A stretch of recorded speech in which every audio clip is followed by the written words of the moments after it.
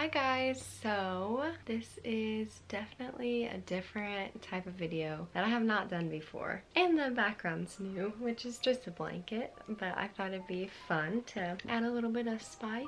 So I am going to be doing a Q&A today. And I know I'm not like a big shot YouTuber. I don't have millions of subscribers, but I did ask my Instagram followers, which my Instagram is @HadleyBF if you guys want to go follow. But I did ask my Instagram followers if they had any questions for me, and surprisingly they did. So I wanted to go ahead and make a video about me, I guess. I don't know, or my advice. So I did ask them if they wanted their usernames in the video, and I got rid of the ones that didn't. So let's go ahead and start with the questions. So I'm just gonna dive in with the first one. So I got how to stay involved in your faith with temptation all around you. So I obviously not perfect. I fail, I give into temptation.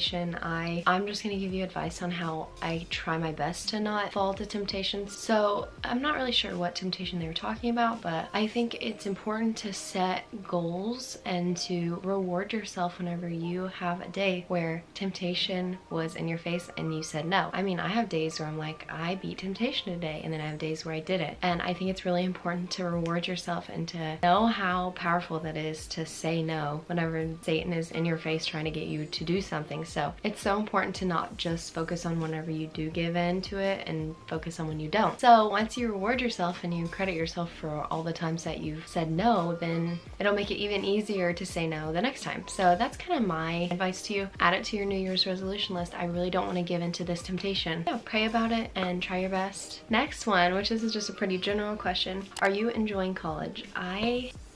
I am enjoying the path that I'm on, and I'm enjoying like the friends along the way, but it's very hard for me right now to get extremely excited about school because it's online, and then whenever I go to college I don't have my car, so I don't have anywhere to go. I'm pretty much trapped in my room. It's winter, it's like 20 degrees, so right now I'm not enjoying college. I was enjoying it a lot more in the fall, but like right now, not right now, but it is fun whenever it's not 20 degrees outside. So this is the question I got. What is your favorite worship song?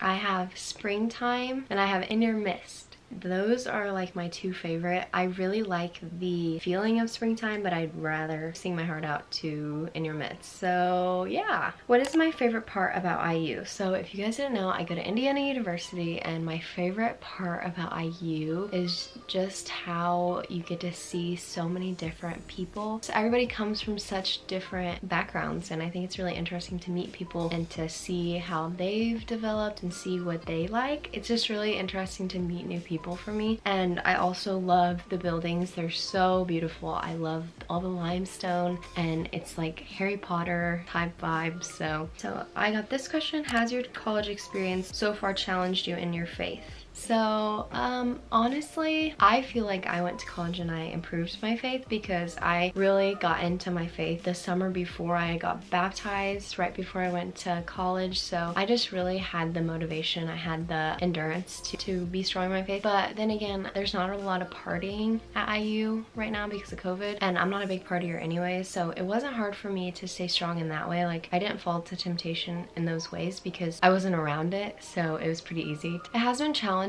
or whenever I study for 8+ hours a day and then I'm like, I just don't want to read my Bible. And another way is that I took this religion class, and it was a chore to read my Bible because we had to read like chapters and chapters and chapters of books and analyze them, and it wasn't in like I'm learning about the Bible. It was breaking it down into a way that wasn't even Christian anymore because my teacher was an atheist. So it was really hard to read my Bible during that time because I just felt like reading my Bible was a chore. So it has challenged me in that way because it was super hard to stay motivated. Who are my favorite YouTubers? So I subscribe to a lot of YouTubers, but my favorite are Allison Bickerstaff, which she's been my favorite for like probably the past couple years. She is a Christian YouTuber. She just bought a new house, or she just built a new house with her husband Aspen, and she's just so wholesome and I love her. And then Aspen and Parker, they have a vlog channel together, and then they have their little baby named Cove, and I love watching her grow and watching that channel. It's just so good. What are some goals that you have for the new year? Here are my resolutions. I wrote them down because I feel like that kind of inspires me more, but first of all, I kind of wrote a prayer because I want to really do it, and I want to plan it with God, because if I don't plan it with God, then I have more of a chance of not doing it. So what I wanted to focus my resolutions this year on is spiritual goals more than I wanted to focus on like losing weight and eating good, because I already like to work out and eat healthy, so I didn't really feel like that was a major difference if I wrote that down. So instead, I wanted to focus spiritually and focus on being a better person and kind of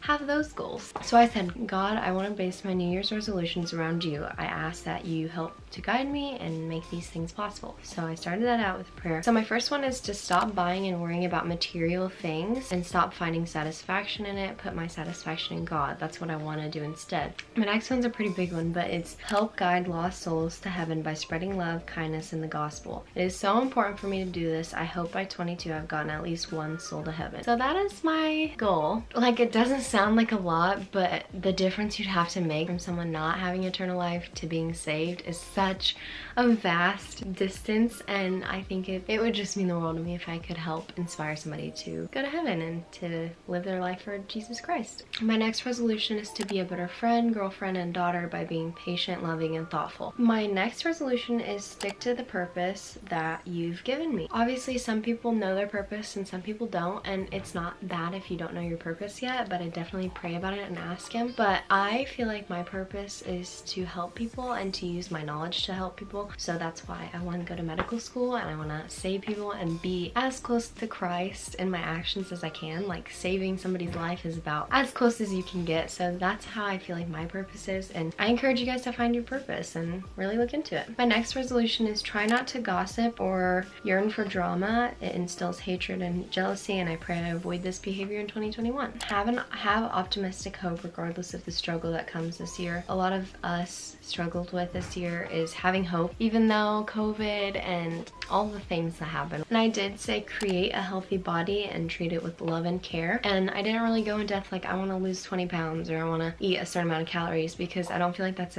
as important for me. I feel like just maintaining health spiritually and mentally and physically throughout this year. And then my last one was give God all the glory. That's the most important, because you don't find true happiness and joy and peace unless you give your life to God. So those are my resolutions. Sorry, those were kind of a lot. Took a long time. Okay, next question. What area of medicine do you want to go into? I honestly don't know. Like, when I watch Grey's Anatomy, I'm like, I want to be a surgeon, but I probably don't, because I want to have a lot of kids. So I don't know if I'd do that, but I think I would be a good pediatrician because I love kids. But I also think that area would be hard because you'd have to see a lot of sick kids. So I'm sticking to general until something calls my name. But yeah, what other colleges were you contemplating rather than IU? So I only went on 2 college visits, and I only applied to 2 places, and that was Butler and IU. And I liked Butler for like the prestigious, like it was really cool. Obviously it was super expensive, but I got a big scholarship for it. But I didn't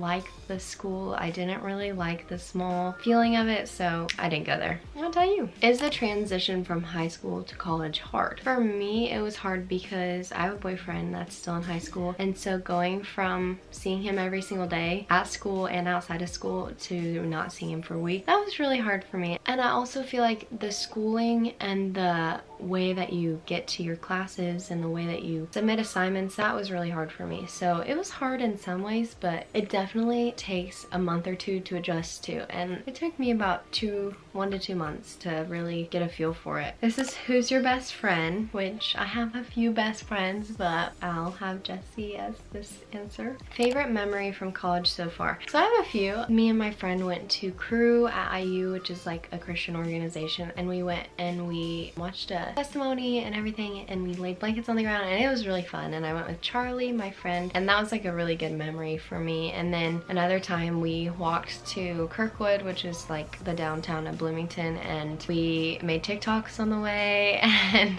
we went out to eat, so that was really fun. And then another memory that I have, making breakfast for them in my mini waffle maker and them coming over, which I vlogged one day. And then going at like 9 p.m. to get burritos on Kirkwood. Yeah, it was really fun. And I did that with like Harley, Haley, Bailey, and Charlie. What is my favorite thing about college? My favorite thing is that I can do things more my way. I like the freedom of college. How do you remove yourself from a negative/toxic friendship? And she says, you've got experience. So I do have some experience with this, and I don't want to dwell on those people because I don't think that they're bad people, but I think there's friendships that just don't mix as well. I think that we've all been through something like this, and in these friendships that I've had, we just didn't share the same values, we didn't want to do the same things. I think that's really important in a friendship, is to share those same core values, because if you don't, then your signals are going to get crossed, you could get into temptation, you could, I don't know, there's a lot of bad things that can come from it. So basically what I've done is I've set priorities and boundaries, and if friends cross those, then I obviously back off a little bit. And if they continue to push those boundaries and those priorities, then I kind of just slowly ease myself away from them, because I just don't need that type of negativity in my life. It hurts you, and I didn't realize how unhappy I was in friendships until I removed myself from them, and then I was like, this was like a energy sucking relationship, and now I am free from it. I don't think you should ever cause drama or post about it or do anything like that, but I think you should slowly remove yourself, stop talking to them as much, but not in a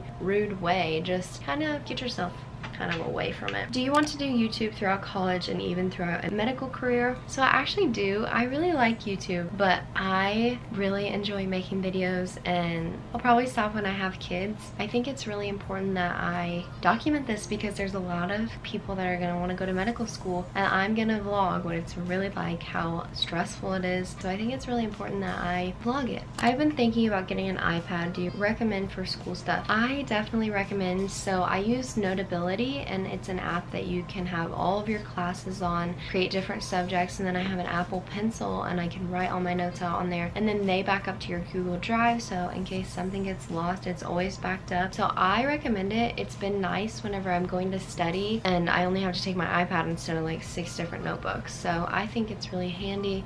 I think it keeps everything organized for you. I think it's definitely an investment, but I would definitely recommend it. What is your favorite book about faith? I've been seeing some, but I haven't read any. My favorite book is probably the devotional book that I read, but it's called New Morning Mercies. I really like that devotional book. It really keeps me inspired, and it's by a really good writer. So yeah, if you won the lottery, what would you do with the money? Probably pay off my student loans, my sister's student loans, and then I would pay off my mom and dad's debt and whatever they had. I would probably invest the rest for medical school, or just save the rest, which I know this is like boring because I'm not gonna like buy anything crazy, but I think it's more important for me to save it since I have a really expensive future coming. Sorry, that is a boring answer. Please tell me how you know God is real. I'm not an atheist, but I just don't understand and I want to. So I actually had trouble because I haven't gotten this question before. I texted my youth minister and I asked him this question because I wanted to know kind of what he would say to somebody that asked this. So he said, forever since the world was created, people have seen the earth and sky. Through everything God made, they can clearly see his invisible qualities,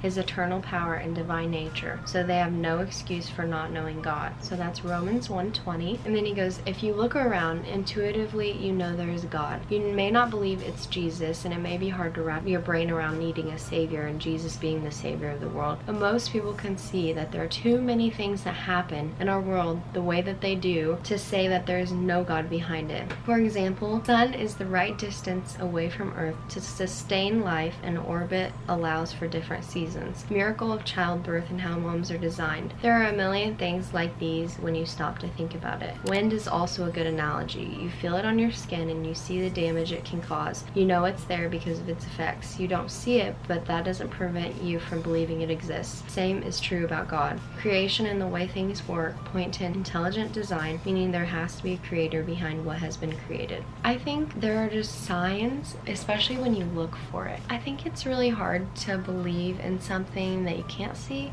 but that's why they call it faith. So I think just the way that I know that God is there is just the miracles that have been in my life, the way things that have worked out for me. But once you believe and once you devote your life to Him, you can feel the joy and feel the love that He gives you. So I think by doing those things, by building a stronger relationship with Him, I think that is how you really grow to know that He's there and that He's listening. Okay, let me give you a story. So I was in my Bible class and we were learning about idolatry. And idolatry is like whenever you use a material thing to represent God and you praise the material thing more than you praise God. So I was thinking about this. We were learning about the Israelites and they were worshiping the Ark of the Covenant more than they were worshiping God. And I was like, I wonder if the Bible is like a form of idolatry, because a lot of people put way more emphasis on the Bible than they do God.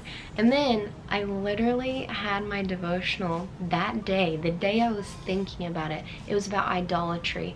And I never heard that word before that day. Like, it's those little things that you think are coincidence. But then again, I didn't have to read that devotional that day. I could have forgot, I could have skipped it, I could have waited till the next day. Like, that is just a sign from God that He is listening. So what sports have you played in your whole lifetime, and what's your favorite sport to watch? The sports that I've played volleyball, I ran cross country when I was in elementary school, I played basketball and soccer and track. So those are all the sports that I played. I played basketball and soccer in high school, so those were the only sports I stuck with. But I love basketball way more than I like soccer. And I'd say my favorite sport to watch is basketball. Most important things to take to college. I didn't think about this before, I probably should have. A mattress pad, because your mattress is gonna be firm. A coffee maker. I think you should take a water filter, like a jug, like, I don't know how to explain it, like a Brita water filter, so that you can use the sink water and it'll filter it for you. That way you don't have to walk to go get water every single time or buy bottles of water. You should buy a dish rack, like a drying rack. So if you are bringing plates and bowls and stuff like that, I would recommend a drying rack. Yeah, if I think of like a lot of things, I'll make a video about it. Mental health advice. So I would recommend, if you're having like a bad mental health day, I would take a walk or run a bath if you have a bathtub. Listen to calm, like study music, or listen to your favorite song. Schedule out when you should do things, because I feel like a lot of my bad mental health days is when I'm stressed. Plan out when you can do stuff and when you have to take a break. So give yourself breaks. Don't overwork yourself. Take a nap. I love naps. I take naps all the time. I feel like they help me a lot. Spend time with family or call a friend. I feel like that's kind of all the stuff that I do if I'm having a bad mental health day. Or cry. I cry all the time.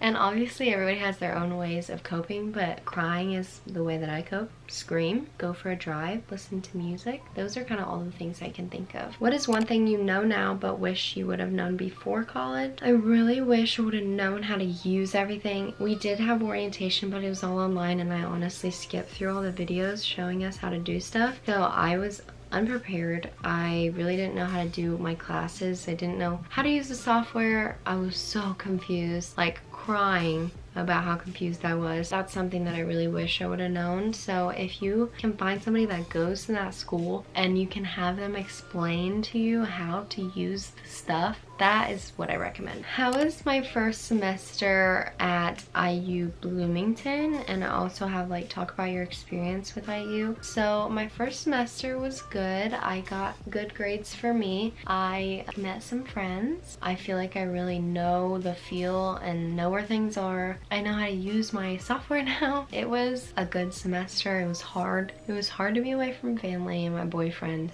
but I really enjoyed the experience, and I feel like being on your own is definitely something everybody needs to experience, period.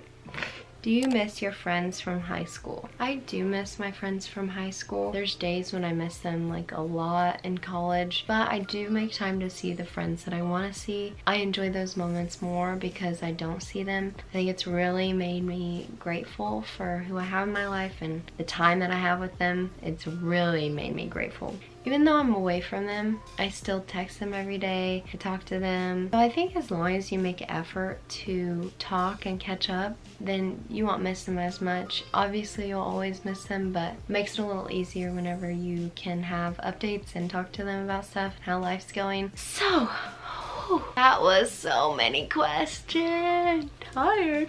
Thank you guys so much for watching. I really enjoyed this. It just feels so good to have people that watch my videos, and I'm just so thankful that I get to make them and that you guys care what I have to say. So thank you guys so much for watching. I will see you guys in my next video. Bye!